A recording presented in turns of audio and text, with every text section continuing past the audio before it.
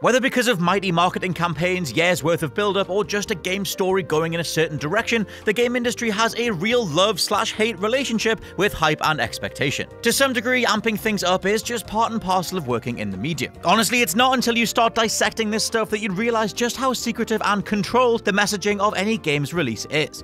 Just look at everything Bethesda have developed or published since introducing their new review policy.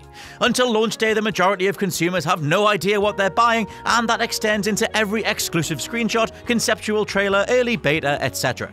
With so much manufactured deception happening, to varying degrees of course, it inevitably leads to disappointment. Marketing is selling you a product. A game's runtime is weighted towards delivering the best early impressions, and stories don't always have a happy ending if a sequel could come instead. Regardless of whether what we end up with is better or worse, sometimes games can just fail to deliver on those original promises. I'm Scott from WhatCulture.com, and these are 8 video game moments everyone was waiting for that didn't happen. Also note that spoilers will follow. Check the description below to see which games I'll be covering. Number 8. Playing as Desmond in a modern-day Assassin's Creed. Do you want to split a room? Ask them whether they prefer Assassin's Creed for the older, time period appropriate stuff, or the sci-fi glyphs on the walls type stuff. And yes, of course, there'll always be those actual asylum patients who study all the god, time travel, Atlantis type stuff. Anyway, back to when the first Assassin's Creed game dropped. None of these wider fan-based groups had formed. We had a game set during the Crusades with equal parts past and present. Said present centered on Desmond, who through the bleeding effect of being jacked into his ancestors' memories was slowly becoming an assassin himself. Holy shish kebab, many of us thought. We're gonna get a game where we get to sprint between rooftops like a third-person Mirror's Edge, with awesome stylish combat and the ability to climb anywhere. It'll be like Spider-Man, but with hidden blades. After this, tons of fans claimed that they'd found proof that the messages left on Desmond's walls by Subject 16 actually narrowed everything down to New York City, setting everything up for that perfect sequel. Now, to be fair, Ubisoft did kinda go near this stuff, having us get busted out of Abstergo in AC2, or doing a handful of missions in present-day locales in AC3, but as for a full-on, parkour-happy Assassin's Creed with a fully explorable New York, that never came, and it probably never will. Number 7. Playing as Solid Snake in Metal Gear Solid 2. If you think the gaming industry is worse than ever for propagating lies now, you haven't seen what Hideo Kojima came up with across the 2000s. Back in the run-up to Metal Gear Solid 2, we saw entire fake trailers made with entirely fake assets to convince us that Solid Snake was the protagonist of the next Metal Gear. Scenes from aboard the tanker remained as the final version's prologue, but everything from Snake versus the Cyborg Ninja or him fighting Fortune just weren't true. Not to mention a thoroughly badass shot involving Snake taking on Metal Gear Ray on top of the sinking ship itself was totally gutted. And why? Because our Sons of Liberty's story was all about the cyclical nature of data, war, combat, and societal woes, Hideo Kojima decided to dupe us to make a point. I mean, fair play to the guy, but that also meant Snake's role was over after the opening level. It's forever testament to just how immaculately well-playing Metal Gear Solid 2 was that its reputation remains positive, though fans would have to wait until MGS2's Substance to play as Snake for longer than half an hour. Number 6. Deacon and Sarah's loving reunion, Days Gone. Days Gone might be the 8th generation's most divisive game.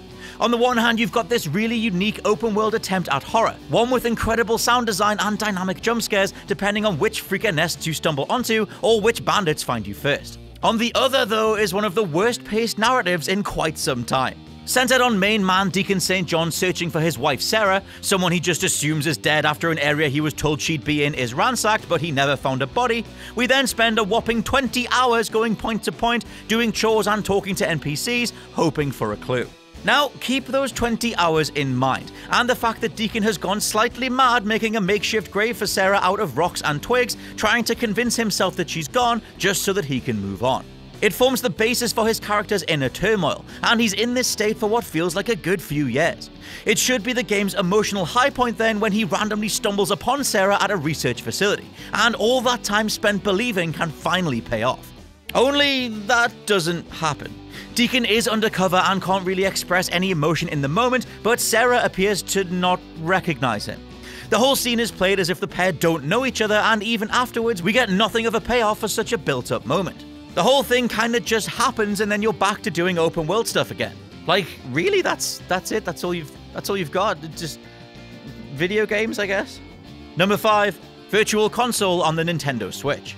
One of the absolute coolest features Nintendo have ever put out, especially on the all-emulating Wii U, was Virtual Console. Letting you dive into Game Boy Advance ports, NES Classics, and everything in between, it was a dead cert that this feature would launch on the Nintendo Switch. I mean, seriously, what's better than access to a full Nintendo library on the go? It was even assumed that simply because the functionality is so flawless on the Wii U and 3DS, that Nintendo would just charge a monthly fee for access and we'd be away.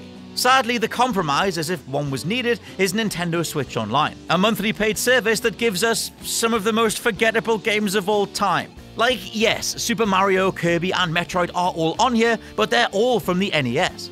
For so many titles on this service, you'll play them once for about 15 seconds and then realize that 30-plus-year-old game design very rarely holds up in the modern day. Nintendo, friend, buddy, old pal, what the living hell are you doing with this thing? Number 4. Flying Like Iron Man, Anthem. You know, you could almost save Anthem if you just freed up the weird restrictions around its flight mechanics. Like, who in their right mind was conceptualizing this thing, taking months or years to get the flight physics down, and then limiting it to around 30 seconds a pop? All of Anthem's trailers and pre-release footage showed javelin suits barrel rolling and diving through luscious post-apocalyptic jungles, but when it came time to play ourselves, this happened. BioWare attempted to explain the feature's limited nature by saying that we could Arkham City ourselves from waterfall to waterfall, diving and gliding in between, but the whole thing was just so damn awkward. Plus, you're telling me that we have a world where walking tanks and jetpacks exist, but they can't stay active for more than a minute? Which part of that is fun? Number 3. Master Chief vs. Spartan Locke, Halo 5 Guardians. Following Halo 4's disastrous reception from die-hard fans, though honestly it's actually pretty good, 343 Industries needed something big. They set about casting Master Chief as a convict and created an entire marketing campaign around something he did. We saw relative newcomer Spartan Locke on the hunt for the truth, and in twin commercials showed him about to execute the Chief, where in the other it was the opposite. Whatever this showdown was, it was over something impactful and possibly even personal. Master Chief wouldn't betray the UNSC or otherwise destroy his status in the intergalactic military with one misguided action, or would he? Turns out that no, he wouldn't. The reason behind this quote-unquote manhunt was that Master Chief wanted to chase down Cortana as she dropped off the grid, with Locke just following in tow after being given specific orders. The entire marketing campaign was an over-exaggerated lie, kinda just clickbait, something designed to hook you in off the back of a narrative that clearly was never even part of the game in the first place. It's no wonder that Halo 5 sold the worst of the entire franchise, with Halo 6 now being something only interesting by virtue of curiosity. Number 2. Uniting the races against the Reapers, Mass Effect 3. Remember all that galaxy readiness stuff? The reason we were gallivanting across the cosmos to convince the warring races to work together?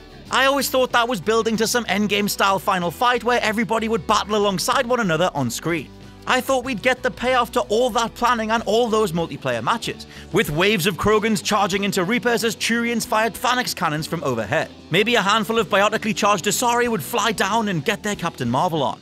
Instead, after a good 60 to 80-ish hours of game time across all 3 games, the final 15 minutes of Mass Effect 3 centered on an AI called the Star Child, and look, we all know this story at this point. The more fascinating thing is that even the majority of BioWare didn't want this ending either. Read into the development of Mass Effect 3 and you'll come across tales of mismanagement, of original endings being scrapped because higher-ups were afraid that an earlier leak had spoilt it for the majority. You'll find stories of a creative team struggling to make ends meet within BioWare, executing on a vision for how the franchise should go, with the corporate, wider appeal wanting whims of EA breathing down their necks.